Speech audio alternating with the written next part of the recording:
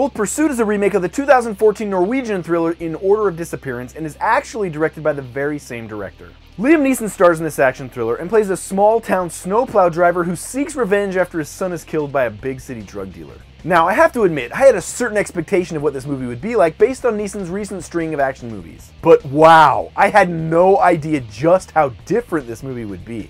And when I say different, that isn't necessarily a good thing. Now, Neeson plays his role pretty straight, a mourning father on a path of revenge and destruction. But some of these other characters he's surrounded by feel like they come from a completely different film. It's so weird. Some of these characters are so stereotypical and over-exaggerated, they almost come across as characters straight out of a cartoon. And there are even a handful of moments that are so goofy they feel completely out of place. Overall, Cold Pursuit is a bit of a mess, but maybe in a good way? The tone is all over the place and can't seem to decide if it's a stone-cold revenge thriller or a slapstick crime comedy, but there's no doubt it'll entertain you. But don't be surprised when you leave the theater wondering, what the heck did I just watch? And that's why I give Cold Pursuit a 3.